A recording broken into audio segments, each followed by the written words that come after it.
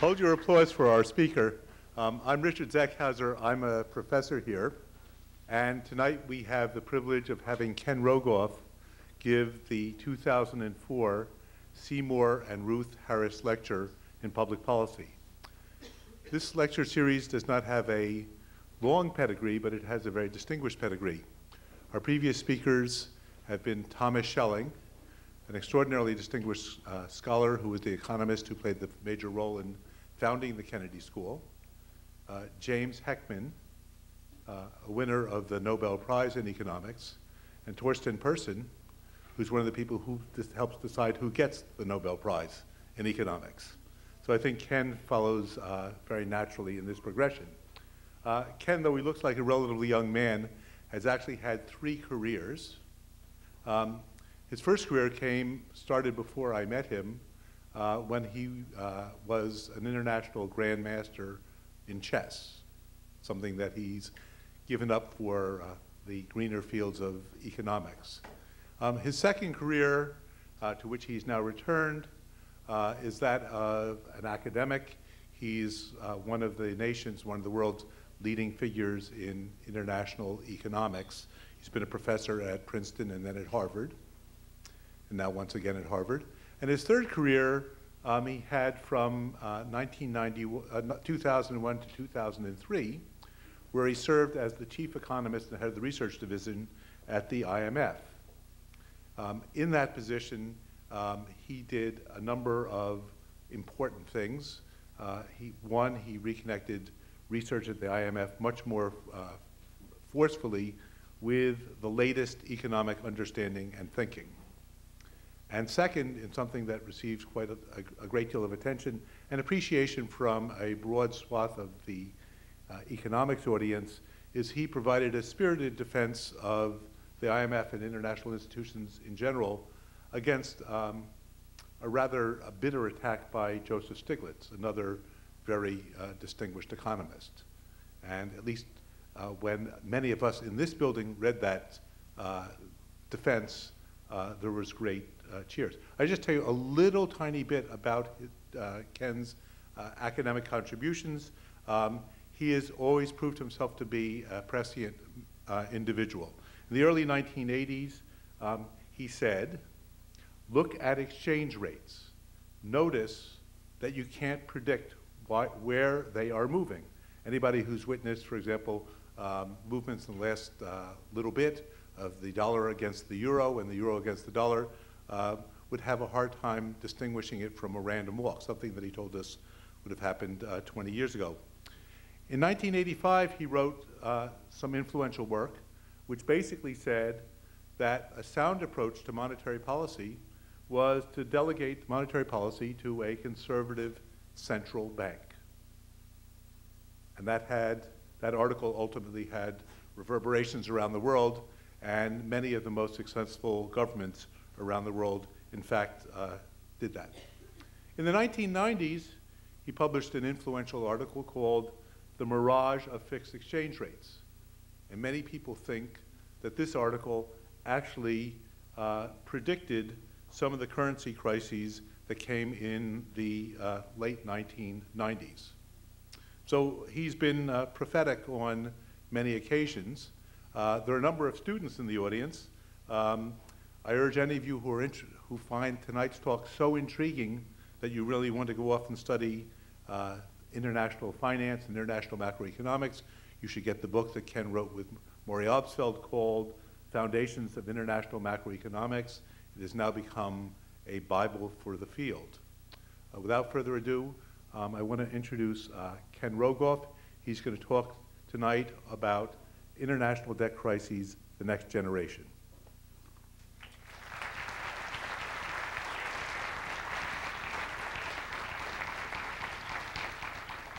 Thank you very much, and thank you, Richard, for the kind introduction. I also want to thank the Kennedy School for inviting me to present the Seymour E. and Ruth B. Harris Lecture. It's a great honor, and most of all, I want to thank all of you for coming. I want to preface my remarks by saying, as Richard noted, from 2001 to 2003, I spent roughly 2.5 years as chief economist and director of research at the International Monetary Fund during a tumultuous period that saw historic debt crises in Argentina, Brazil, Turkey, September 11th, an event that was horrific but also tipped the world into a global recession. And at the same time, we saw policy paralysis in major parts of Europe and Japan, while meanwhile the United States was exhibiting, shall we say, spirited spending policies that all mixed together have been leading the world down in our policy euphemism, an unsustainable path of current account deficits. Read, they're sort of a meteor pointed at the earth when that has to unwind someday. It was very tense in my first days, endless hours of meetings over Argentina, Turkey, et cetera, and deciding how to deal with the global downturn after September 11th. And I guess I showed the tension because once Jacob Frankel, who a few of you may know, but he was my predecessor's predecessor at the International Monetary Fund. He's a very colorful individual. He describes himself as my grandfather for that reason. But he looked at me and he said, Ken, don't be so glum. Don't you know that a recession is to an economist what a plague is to an undertaker? You should cheer up.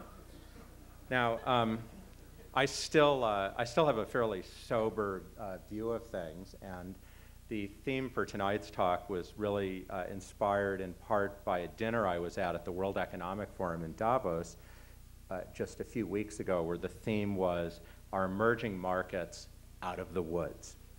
And I could go through the whole evening, but most memorably, several speakers stood up and said, we have to make sure we never have another emerging market debt crisis. And others said, it's okay, this time is different, the countries have learned their lessons, investors have learned their lessons.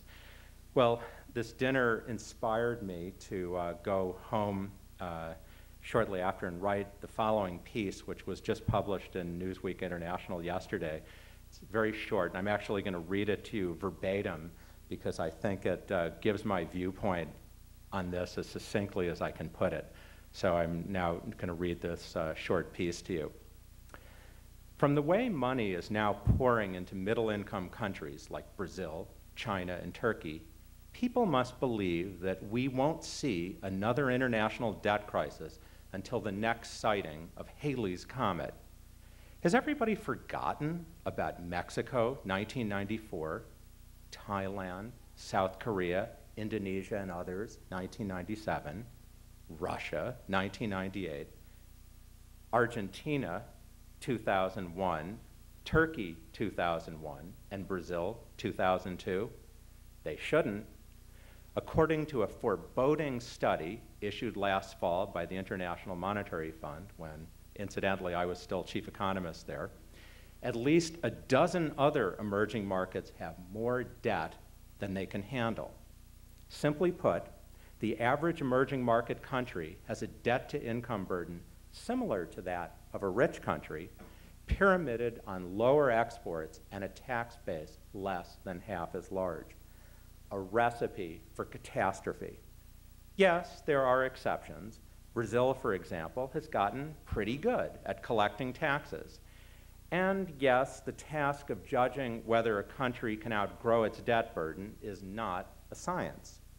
Country defaults have complex social and political dimensions, and I have yet to see any framework that can convincingly name the time or place of the next big crisis.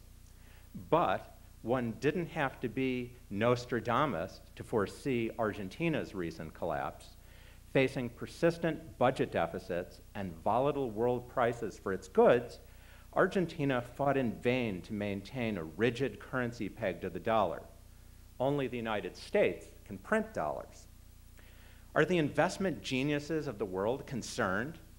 It's hard to see it in the interest rates they're charging corporations and governments in emerging markets. When Brazil was on the verge of collapse in August 2002, and before it was bailed out by a $45 billion loan from the IMF, it had to pay a whopping 24% above US Treasuries. Now, just above 4% extra, not that much larger than many individuals pay on their mortgages. Does that make sense, given these countries' checkered credit histories? Let me tell you, it's a lot easier for the local bank to seize your house or car than it is for Citibank to get to a deadbeat sovereign debtor.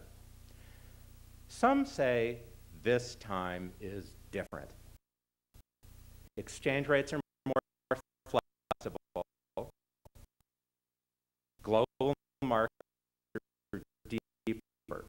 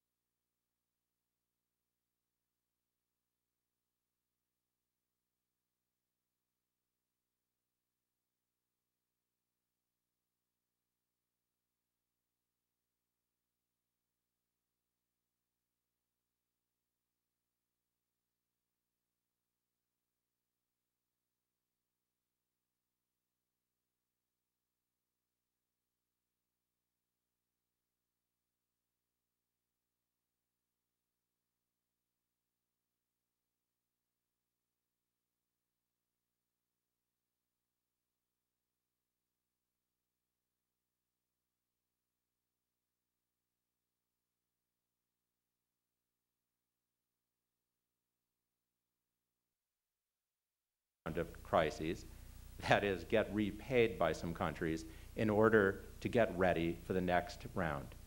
This time it's different? Sure, right. Anyway, I want to tell you that when I wrote that, I had no inkling that Hugo Chavez of Venezuela would do a 20% devaluation yesterday, but that happened.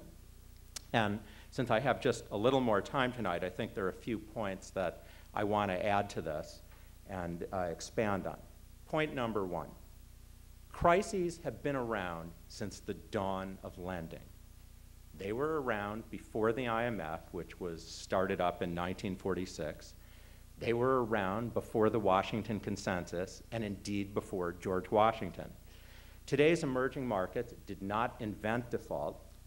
Germany, France, Austria, Spain, Portugal have all defaulted more than half a dozen times. In fact, I mentioned Venezuela at 9. The all-time record holder is Spain at 13, and France is no slouch with 8. They actually had a very routine way of dealing with defaults back under the monarchs, which they would round up the creditors and behead them, which was, I guess, a form of debt restructuring that they had back in those days.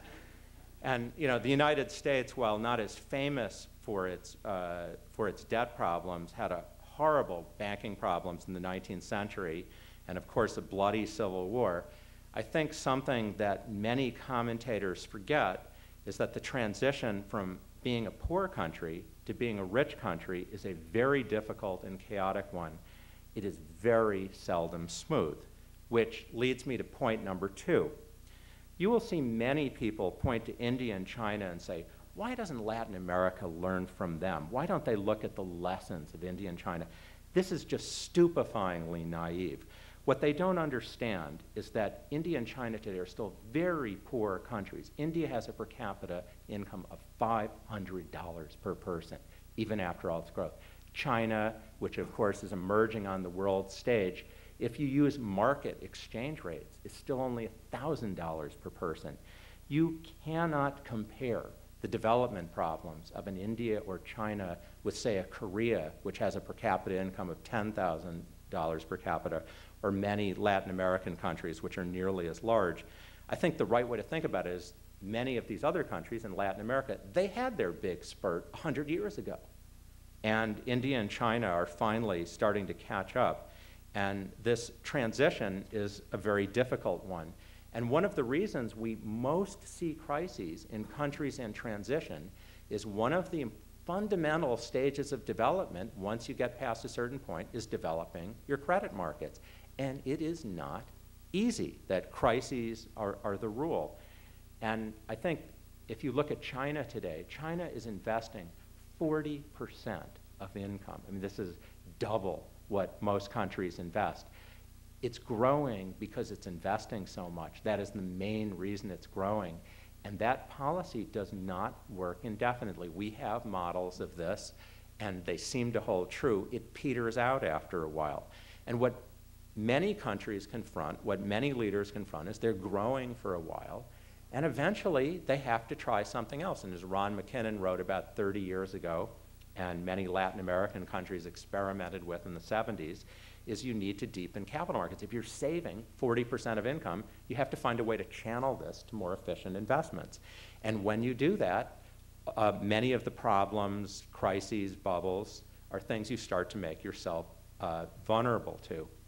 And I think we need to constantly improve our policy advice. We have to work hard. The international community has many false ideas, and there are many areas of improvement. But some of what is written about emerging market debt crises is sort of, you know, why didn't the IMF do this? Why didn't the Treasury do this? They never would have happened. You've got to be kidding. I mean, people have never looked at history who have that simple interpretation, which brings me to a third point, which is, I think, one area where we do have some understanding and where there are fairly systematic mistakes comes to the area of trying to fix your exchange rate. A policy which, incidentally, is not a bad idea for developing countries that are poor, at least according to research I've done, but is extremely risky for emerging markets. And frankly, every debt crisis we've seen over the last 10 years with the possible exception of Brazil 2002, which was tamer than some, had a fixed exchange rate at its root. And Dick mentioned that I'd written about this more than 10 years ago with Maury Obstfeld and well before the Asian crisis as really being the problem. And in my view, fixed rates were the root source of crises, and many commentators, especially on the Asian crisis, don't focus on it enough. And I feel if we had had flexible exchange rates in the Asian crisis, we would have seen a mini crisis instead of a maxi crisis.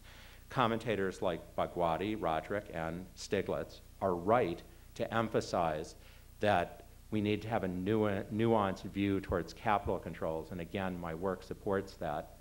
But in my opinion, it's not problem number one, which is fixed rates, and it's not problem number two, which is government borrowing. Capital controls are on the private sector to stop the private sector from borrowing.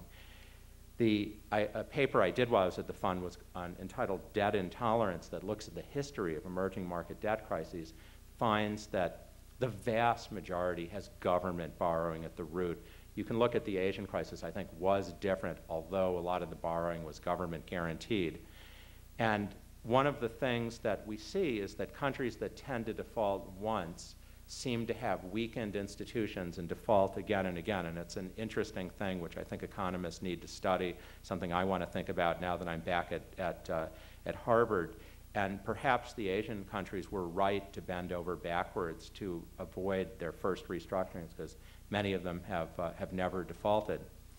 Many people think that the International Monetary Fund is opposed in principle to debt restructuring. That is absolutely not true. And I certainly can say I never was. And if we look at Argentina today, which is still in a catastrophic situation, its creditors need to take a huge haircut, that's the expression, a huge reduction in the value of their debt in order to have Argentina resume growing, in order to achieve a realistic outcome. I admit that what Argentina is proposing at the moment, which is like a 92% write-down of debt, some creditors feel is more like a beheading than a haircut, but that will get sorted out over time. And I've made many proposals along these lines 15 years ago that I still think are right. And I might add that international financial institutions may themselves need to see a change of their balance sheets, in some sense a restructuring at some point, and the events in Argentina may actually force that.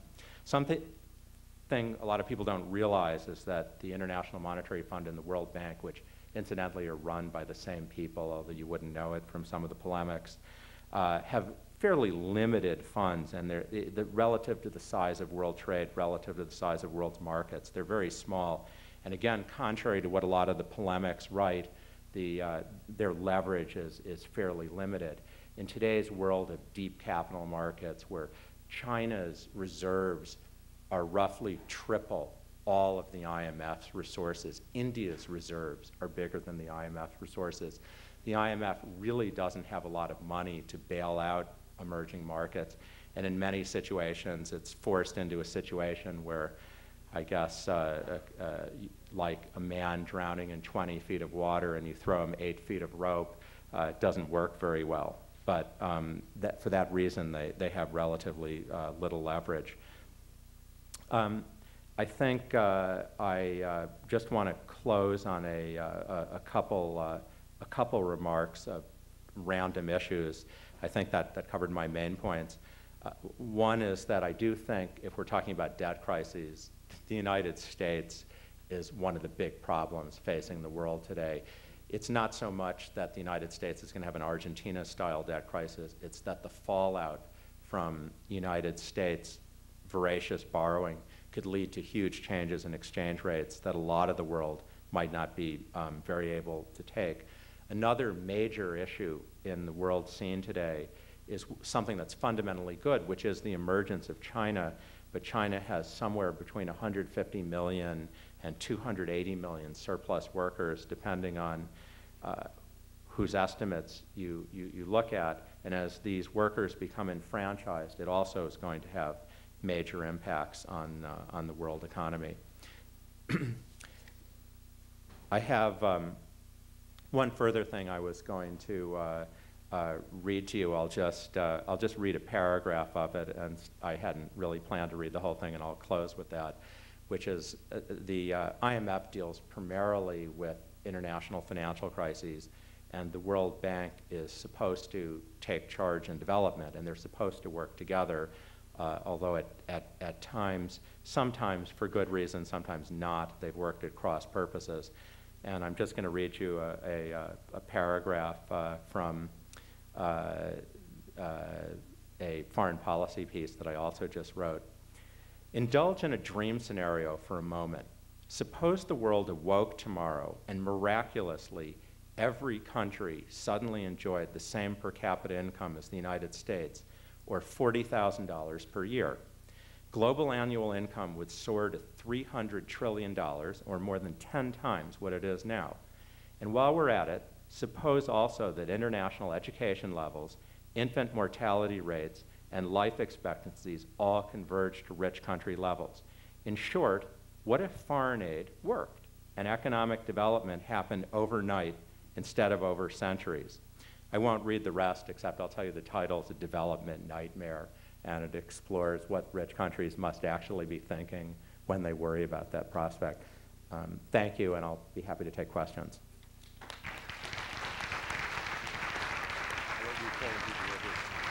So, thank you, Ken. That was a very provocative presentation. We have some ground rules for questions at the Kennedy School. We have 4 microphones, one here, one there, and one there. If you want to ask a question, please come up to a microphone. We'll call on people in turn. When you get to the microphone, identify yourself. So explain your name and where you come from. And then ask a pithy question. Question is short, and it ends with a question mark. So please come to the microphones, and Ken will address your questions. My name is Bhakti Merchandani. I'm a first-year student at HBS. You mentioned that a way to avoid future debt crises were for developing countries to develop their credit markets. Which countries have been most successful at that? What are the 3 reasons for that? And finally, which countries have recently implemented, or one reason is fine, and which countries have most recently implemented reforms to make them more effective at that? So which are the up-and-comers to invest in? Short list. But I think what we most need to move away from in international capital markets is debt finance and towards forms of finance where there's some kind of risk sharing. In the United States, when the stock market drops from 12,000 to 8,000, it's painful, but it just doesn't cause nearly the problems that it does similar events do in an emerging market when, say, there's a depreciation of the exchange rate.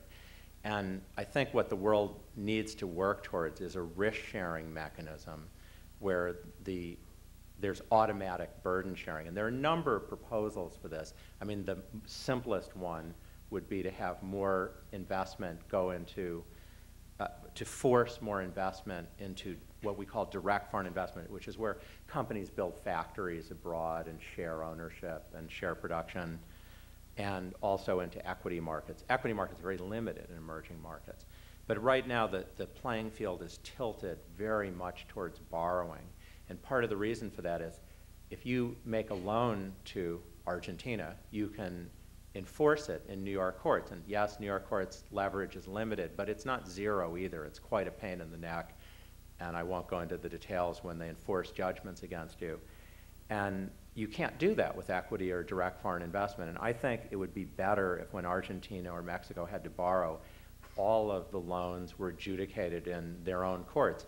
Now, when I wrote that proposal 15 years ago with Jeremy Bulow, one reaction I got in private correspondence from some leading lights of the day was, don't you realize these countries will never be able to borrow a penny?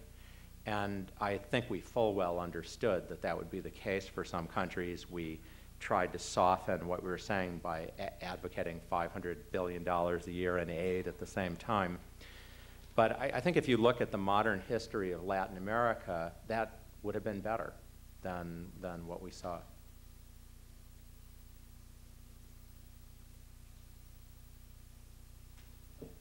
My name is Ned Tebbets, and I'm a graduate of the Kennedy School and a fellow of the Society of Actuaries and a background in economics.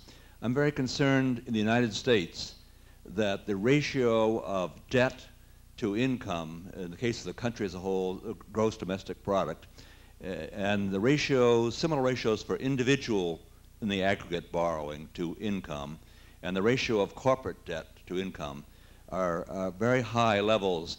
I wonder if you could comment on how much further these ratios can increase without significant risk to the United States economy. Well, the risk that concerns me the most about U.S. debt levels is not the ones that you highlighted, but the United States is borrowing from the rest of the world, where it's borrowing 5% of income a year, which is just a huge amount. That's more than $500 billion. And the cumulated debt, we actually don't know exactly what it is. And when I say cumulated debt, I mean counting assets minus liabilities. We built factories in France 50 years ago, try to add it all up. But it's something like 25 or 30% of income, which is just outside the bounds of anything that's ever been seen for a large country. I consider that the biggest problem. The corporate debt and household debt, I think, is a concern, but less problematic. The capital markets are more sophisticated. On the consumer level, for example, there are all sorts of innovations in finance involving complex repackaging of mortgages and credit that allow previously disenfranchised borrowers to be able to borrow in a way that they didn't used to be. And some of what you see in the buildup of debts are new borrowers being brought in that weren't. I don't have quite as, what shall I say, positive a spin on this as you might hear the Federal Reserve give sometimes. But I don't, that's an issue, but to me, I don't think it's as big an issue as the country as a whole borrowing against the rest of the world. The debt we owe to ourselves is not as big a problem as what you owe to the rest of the world.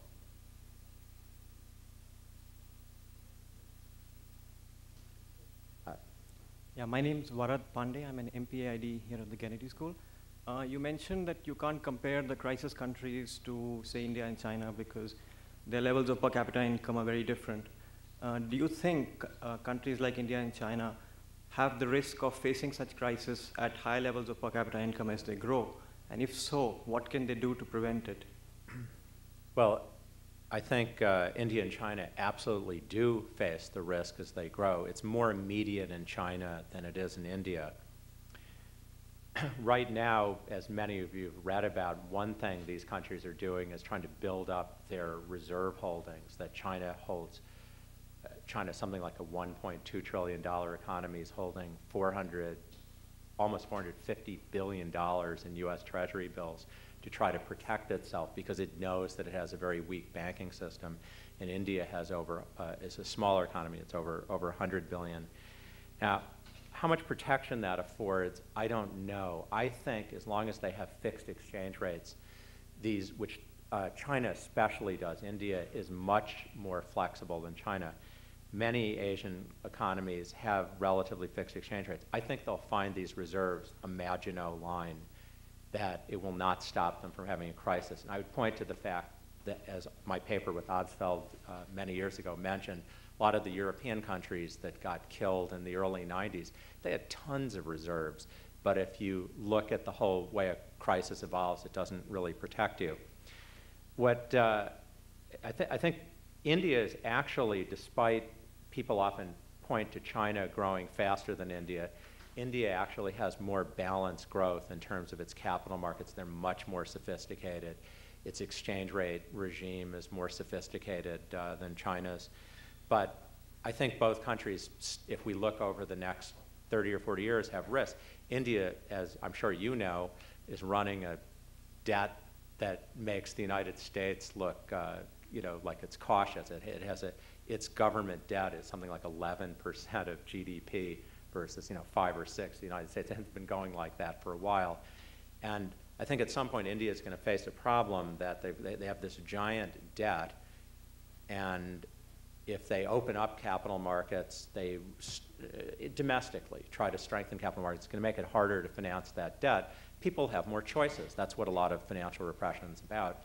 But On the other hand, if they don't, money won't be channeled efficiently and they'll have growth problems. And I think both countries have excellent people in their, certainly at their central banks, and but it's tough. It's a very tough problem. So they're certainly at risk, although not in the next 12 months necessarily, but over the longer term. China sooner than India. Sorry.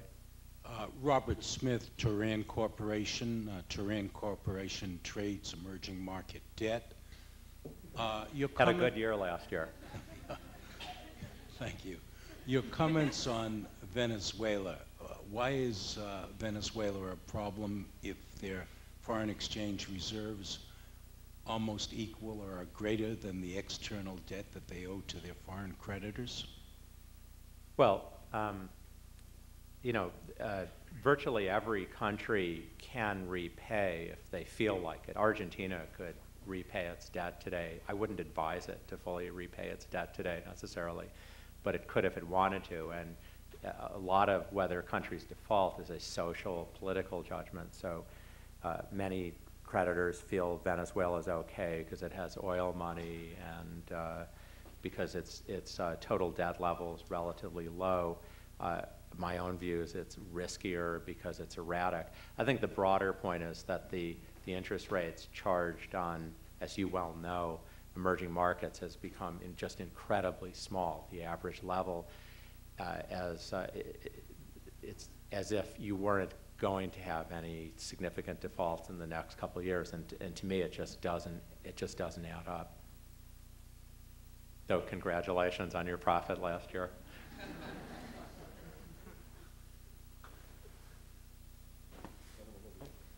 Hi, my name is David Lynch. I'm a PhD in public policy student. You mentioned the spreads in Venezuela and Brazil are similar. Do you think that's because people think that they'll both be bailed out by the IMF, for instance, or that they don't recognize that the IMF's reserves are limited, or is it just that they're making bad decisions? I think, as I said in my Newsweek piece, the driving force is that U.S. interest rates are so low at the moment. And if you look at the history of when we've had big inflows into emerging markets, it's often correlated with when interest rates are very, very low in the rich countries, and people are just seeking higher returns. And I think that's the single greatest driving force. I do think people were impressed by how successfully Brazil weathered its last storm. Brazil had a flexible exchange rate. It was really, the Brazil 2002 was the first crisis in a flexible exchange rate. And the flexible exchange rate made it possible in a way that I think wouldn't have been otherwise to have the smooth transition of power between Presidents Cardoso and Lula. That said, Brazil's debt's still 55% of GDP, and it has, I think it still is vulnerable. I wouldn't necessarily say it's exceptionally vulnerable in the club of 25 emerging markets, all of whom are somewhat vulnerable, but it has a long road ahead. For those of you that don't know, I mean, to meet its debt, Brazil has basically committed to run a surplus of on the order of 3.5% or 4% a year. Turkey's more than 6%. And these are big numbers, and sometimes countries decide not to do that. If you look at what happens to a country when it experiences the horrors of a debt restructuring that try to force its debt down, yeah, its GNP goes down, but actually never by much more than that. And so countries sometimes decide to restructure. Brazil is not about to do that in the foreseeable future, in the near future. I will say that a lot of people, and again, especially if you read some of the polemics about the IMF and the U.S. Treasury, think that they block debt restructurings. That's simply not true, that the player in the game who most doesn't want to have a debt restructuring is always the leaders in the developing countries, because they will typically lose their job. Richard Cooper wrote about this, gosh, more than 30 years ago. He did a regression on how often finance ministers lost their job after an exchange rate devaluation. I may get it wrong, but I think it was I think it was something like 85% of the time. And I think you'd see this with debt restructurings also. So, fundamentally, every country could pay, but some of them would be ill-advised to repay in full, and I think creditors have to take this into account. Hi, my name is Ajmal. I'm a first-year student at the Kennedy School. And I was wondering, you made mention of the fact that the IMF needs more funds to deal with the emerging market crisis. And I was wondering, how much do you feel would be sufficient to deal with these emerging crises? And how do you feel is the best way to get countries to contribute more to the IMF? Now, I was a little more careful than saying I thought the IMF needed the money. My own proposal from 15 years ago was actually to have all World Bank and IMF money be aid instead of loans, to completely restructure these institutions, that it's no longer meaningful in today's world of deep capital markets to think about having an international lender of last resort. And that's a controversial point of view, but I still believe that that's where we're going to end up in 15 years. The kind of numbers people throw out, Stan Fisher has, I think, was a forceful advocate of a big IMF. He said if you looked at the current IMF resources, which are about $120 billion, and this is a footnote, but if you read the books, it says they're $240 million, about twice that. Well, a lot of that money is money from the Congo and whatever, and their currency, no one could ever use it. It's not the euphemism, it's not convertible currency. It's really about $120 billion. And there's all sorts of mumble-jumble stuff about how it could be made bigger. Maybe it could be made to 160 or 180 if the G7 agreed. To get the same size IMF as was designed by Keynes and White after World War II, you'd need about $2 trillion to be as big relative to world GDP. You just look at the size. When India had a hiccup in 1991, it had a mini crisis that it navigated very successfully, led to its first generation reforms and a lot of growth. It practically wiped out the IMF just to make it what was the smallest possible loan to India. China, I mean, there's no way it would be like bailing out New York State or California, which might need bailing out someday.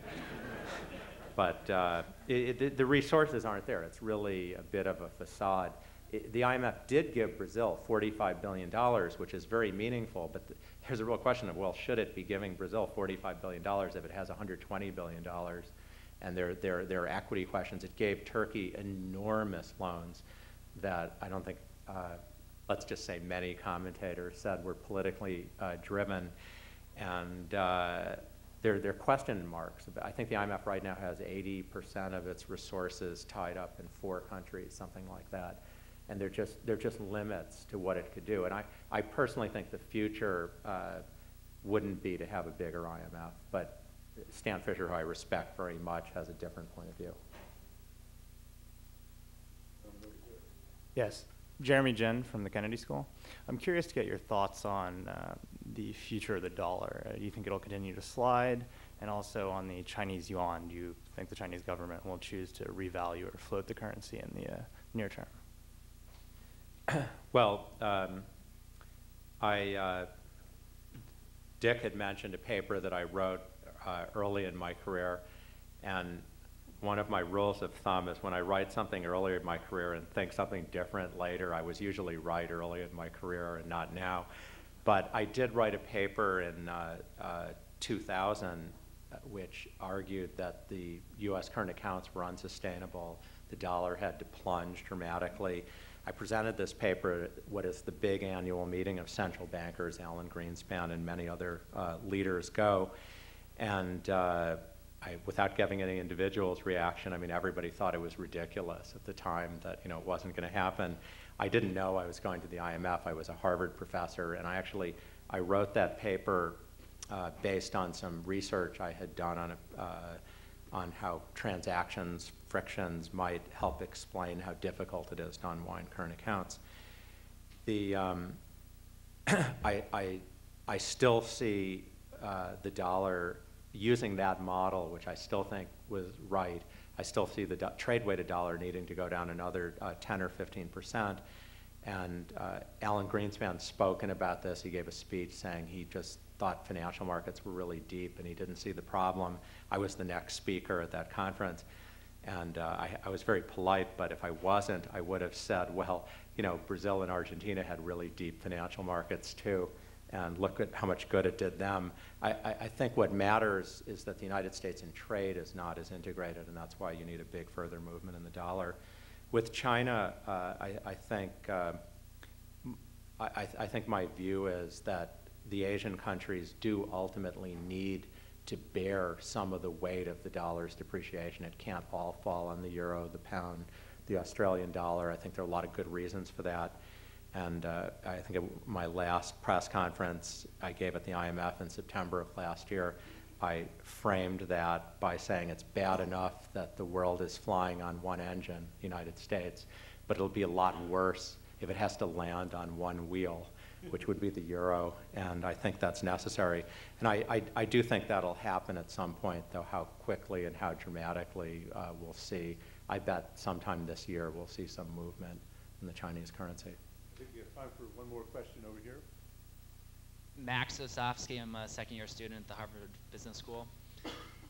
With Kerry emerging as the front runner, Bush has started to become more vocal about defending his policies. Do you think running now a 5% deficit as a percentage of GDP is fiscally irresponsible or largely responsible for our economic recovery? Try to tread a middle ground here. I first want to say I'm very happy that Kerry is a free trader. I mean, it's just a win-win as far as that goes. And I think that was a real concern because of the U.S. current account deficit. One of the worst things that can happen is what we do to ourselves of closing up to trade. I think that I have a concern that U.S. budget policy is rudderless. And it isn't so much that the level of the debt's out of control because it hasn't reached European levels. And the deficit's very large, but the United States ran big surpluses in the 90s, especially under Clinton, during a boom, and has some scope to do that. But what I see the concern is that we have Social Security and Medicare, which are clearly underfunded, and politically it's very understandable, the Medicaid legislation that must have added another $500 billion or so to the projected deficit on Medicaid. And the budget situation's a problem. I think the Bush administration's answer to that is we'll take care of it later. But I mean, I've heard that song a lot around the world, and it worries me. So I think that although the tax cuts and loose Federal Reserve monetary policy was helpful getting out of the downturn, I think at this point it's not what the doctor called for anymore, that there needs to be some closing up. And I would hope that both parties would responsibly point in that direction, although I'm not sure we're going to see it. Thank you very much, Ken. That was very provocative. Thank you,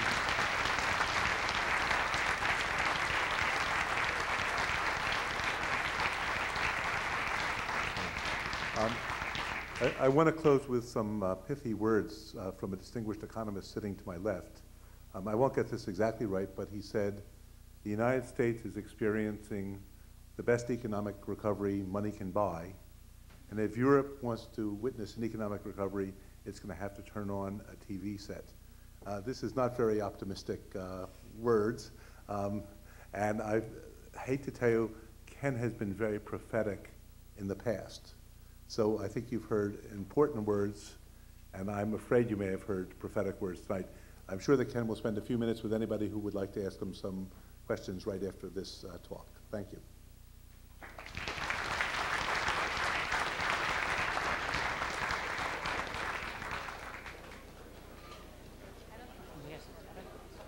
Sorry? Yeah. Sorry?